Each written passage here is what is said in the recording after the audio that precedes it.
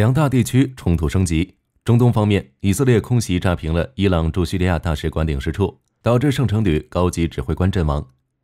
俄乌战场，俄军改进Kh-101巡航导弹增设双弹头，其导弹攻势加大。为此，乌克兰及其援助国们加大对防空力量的投入。乌军即将接收紫苑30、猎豹、爱国者等防空系统，以及ATACMS 这样的远程攻击性武器。俄乌双方将进一步开展针对敌基础设施、军事后勤、补给线的攻防战。下面请看详细报道和分析。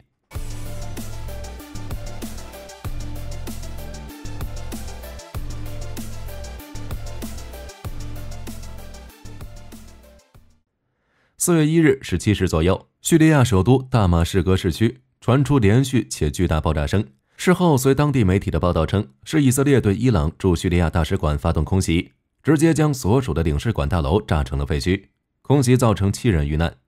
具体情况，据当时在大楼内的伊朗驻叙利亚大使侯赛因·阿克巴里透露称，领事馆遭到了以色列 F-35战机发射的6枚导弹袭击。目前，空袭造成7名伊朗军事人员死亡，其中包括圣城旅的高级指挥官穆罕默德·里萨·扎赫迪准将，以及他的副手穆罕默德·哈迪·哈吉拉西米。多名伤者则已被送往医院进行治疗，现场废墟的清理工作正在进行当中。在袭击事件发生后，叙利亚、伊朗、伊拉克等中东国家均对此次袭击表示强烈谴责，尤其是叙利亚和伊朗。前者外长梅克达德在与伊朗外长阿卜杜拉·西扬的通话中称，该袭击严重违反了国际法规。后者外交部发言人卡纳尼还补充称，伊朗保留对袭击采取反制措施的权利。据法新社报道称，以色列方面表示不会对相关袭击报道置评。而据 CNN 报道，美国国务院发言人马修·米勒表示，美方尚未确认目标或责任方，但同时表示，我们始终担心出现任何可能导致该地区冲突升级或加剧的情况。以前以色列虽然也经常对叙利亚境内的伊朗军事目标发动打击，但袭击伊朗的大使馆尚属首次。路透社称，这标志着中东冲突的升级。那是什么原因让以色列决定袭击伊朗领事馆的呢？首先是伊朗方面的猜测，他们认为扎赫迪准将是此次以色列空袭的主要目标。扎赫迪于1979年加入伊斯兰革命卫队，并参与了2伊战争。1988年，苏莱曼尼任命扎赫迪负责领导圣城旅的黎巴嫩兵团，并支援真主党驱逐黎巴嫩南部的以色列部队。之后，他还负责支援叙利亚阿萨德政权，参与叙利亚内战。这种直接与以色列军队对抗的低高价值目标，自然是打击的首选。但火力军觉得，仅仅只为一人还不足以做出炸领事馆大楼的决定。下面是火力军的猜测，空袭领事馆大楼，扎赫迪准将可能只是一部分原因，真正的导火索应该是前2天以色列海军埃拉特基地遭到自杀式无人机和巡航导弹突袭事件导致。我们知道，以色列海军的整体规模颇为有限，并拥有4座军事基地，即位于加沙地带南部的阿什杜德海军基地，位于中部的阿特里特基地，位于海法的海法海军基地，以及遇袭的埃拉特海军基地。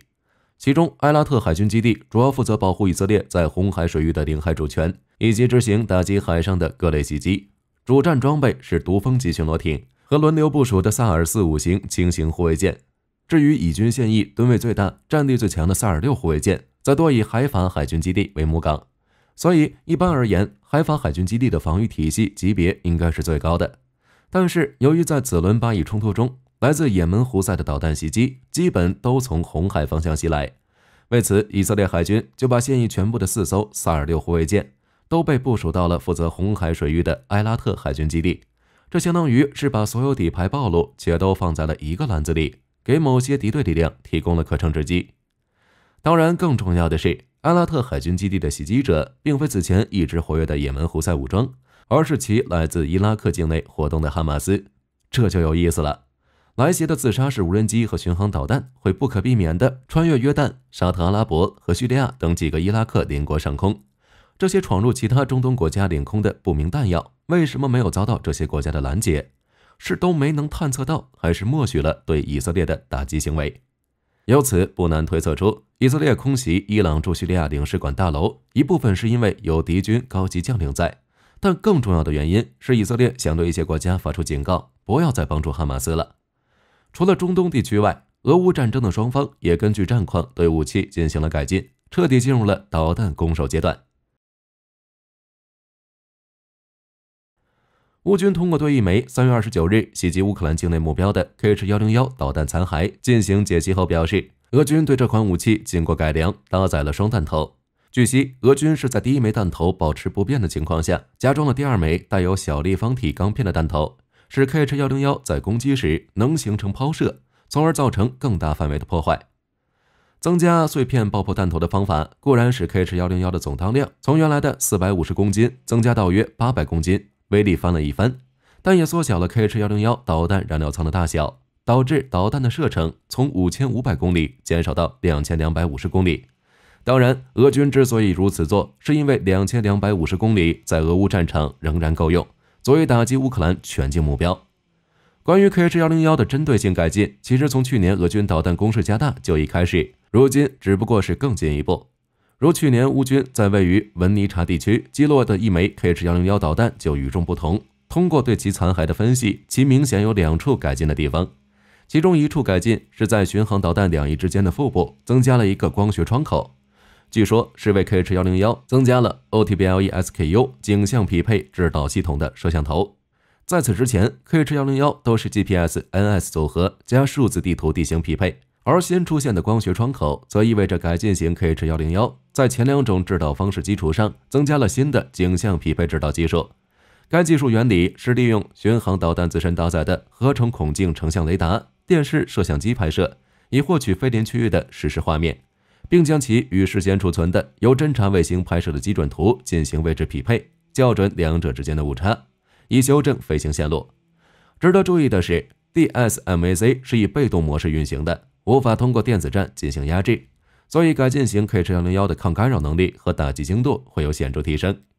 另一处则是在被击落的 Kh-101残骸上发现了可能是投放干扰弹或诱饵弹的发射装置。我们知道，巡航导弹本质上相当于是一架无人飞行器，其可被防空导弹甚至是大口径的高射机枪进行拦截。但由于巡航导弹本身飞行高度低，且轨迹并不像弹道导弹那样容易预测，因此拦截巡航导弹的难点不在于拦截本身，而在于如何有效发现目标。因此，加装了干扰弹发射装置的 Kh-101能进一步增加敌方雷达探测的难度，即便有敌方防空导弹来袭，也可通过释放干扰弹，进而提升突防成功率。由此可见，俄军为了打击乌克兰境内目标是煞费苦心，又是增加精准度，又是增加破坏威力，但结果通过战报好像是白费功夫。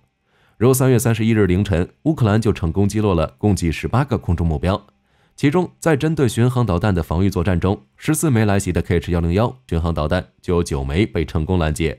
在针对沙赫德无人机的拦截行动中，11架来袭的沙赫德无人机也有9架被精准击落。这是什么原因导致的？ Kh-101虽是俄军现役的最先进导弹之一，且同口径 Kh-155伊斯坎德尔 K 在俄乌战争中被大量使用，但它却有致命缺点。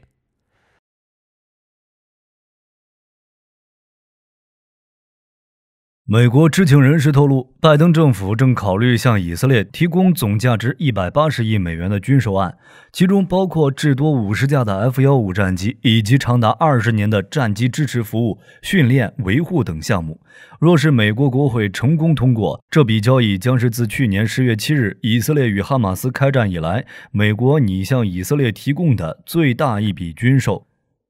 英国国防部证实，皮尔逊工程公司已获得英国国防部的合同，他们将向乌克兰援助皮尔逊工程公司制造的2辆排雷车。该合同还包括提供多用途车辆接口，这些接口不仅可以部署矿离清理安全路线，还可以容纳各种其他地面设备。配合乌军拥有的 MW370 遥控排雷车，将为乌军开辟安全的道路。Kh-101最大的特点是其采用了类似 JASM 的气动引申一体化设计，非常重视导弹 RCS 的控制，以提高突防能力。据悉，其不仅在弹体外形、弹头、弹翼和进气道等方面都进行了引申设计，而且还采用了包括雷达稀土波层、锡箔材料、低辐射的发动机涡扇叶等引申措施。据计算 ，Kh-101导弹的 RCS 比采用圆柱弹体的非引申巡航导弹降低约1/14，大约只有 0.01 平方米，具有很强的隐身能力，进而提高了导弹的突防能力。在俄罗斯对外的报道中 ，Kh-101 也被其称为可在敌方雷达前隐身，被击落的可能性很小，但实际情况却并非如此。一场俄乌战争就将其打回来，原因其主要的隐身缺陷是其采用了类似 Kh-155的伸缩式发动机设计。平时 Kh-101的发动机会收入弹体内以便外挂，但当导弹发射后，发动机就会伸出弹体。尽管这样的设计保证了发动机的进气效率，增加了 Kh-101的射程，但其发动机暴露在外，尤其是进气口叶片极大的 RCS 值，几乎使弹体做的隐身优化努力白费。因此 Kh-101 虽号称是隐身巡航导弹，但其隐身设计一点都不彻底，所以才会被乌军抓住机会将其大量击落。此外，乌军在被击落的 Kh-101 残骸中还曾发现了许多古老部件，如制导设备使用的还是上世纪60年代明斯克工厂和沃罗涅日无线电部件厂开发的 PGI-2M 型制导系统，也难怪网友们借此嘲笑俄军巡航导弹工艺落后，打不准。当然，俄军导弹攻势加大，想要以量取胜是不争的事实。为此，乌军及其支援国开始进一步加强对乌军防空力量的援助，如法国正积极筹备向乌克兰提供新一轮的军事援助计划。新援助计划将包括数百辆围蔽装甲车和紫苑30防空导弹，它们将增强乌军在战场上的机动性和防御能力，以及保护乌克兰领空安全。并且法国还计划在未来2年内向乌克兰出售数百辆全新的装甲车，进一步支持乌克兰的军事建设。法国也因此对外展示了对乌克兰的长期支持和坚定承诺。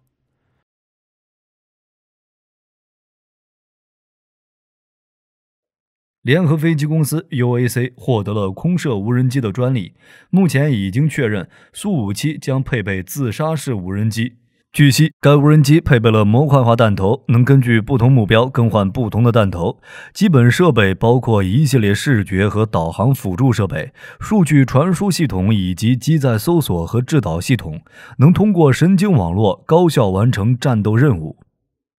西班牙军队宣布，将在托莱多训练协调中心教官的指导下，展开为期1个月的培训计划。其培训内容是向乌军士兵传授 ATACMS 地对空导弹系统的维护和战斗使用，以应对俄军的空中威胁。目前，乌军的综合培训计划可分为多个模块，新增 ATACMS 模块将由西班牙陆军第73高射炮兵团的教官直接在卡塔赫纳的 Tentegoran 军营进行。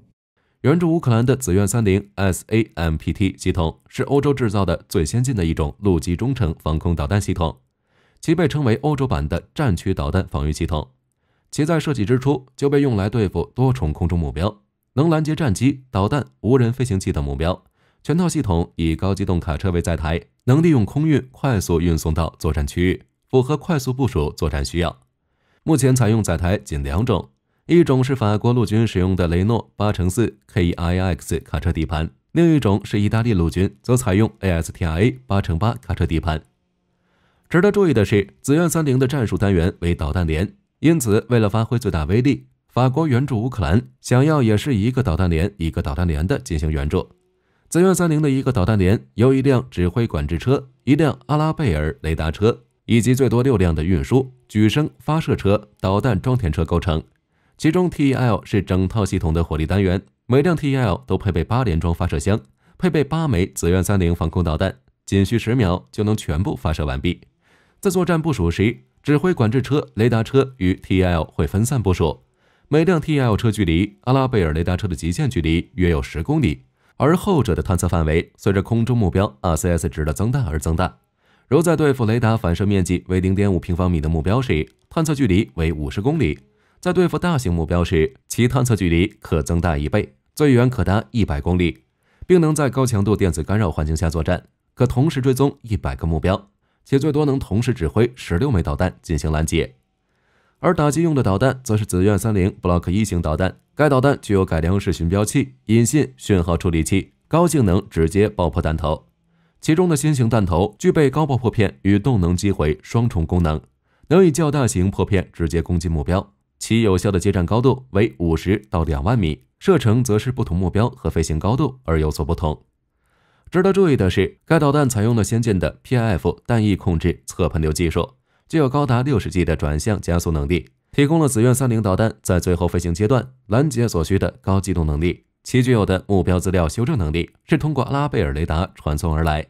基本上，雷达天线每转动一次，其就会将目标最新资料传输给紫苑30导弹进行修正飞行弹道，直到导弹本身的寻标器接收为止。而等寻标器锁定目标后，导弹就完全进入自动控制状态攻击目标。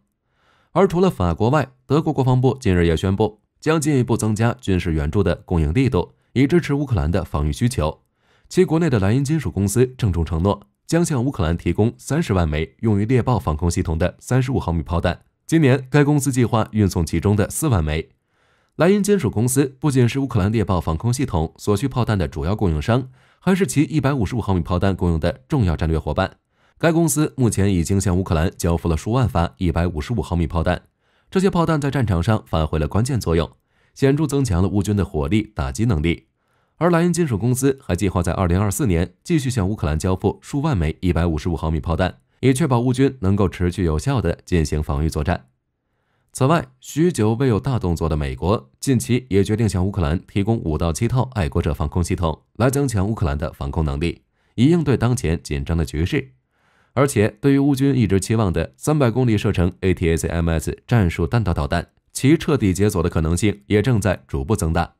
据防务1号报道，与以往相比，现在向乌克兰提供这种远程战术弹道导弹所带来的战争升级风险已有所降低。一旦射程300公里的 ATACMS 战术弹道导弹到位，并结合乌军对克里米亚俄军防空系统的精准打击，乌军完全有可能将俄军战机从克里米亚地区彻底驱离。这将进一步提升乌军在战场上的主动权，并对俄军形成强大的心理震慑，从而改变战场的态势。好了，关于以色列空袭伊朗驻叙利亚领事馆大楼，大家认为是什么原因？今后拥有更多数量防空系统的乌军，在拦截俄军导弹时，会不会更加得心应手？都欢迎大家在评论区留言。我是火力军，下期再见。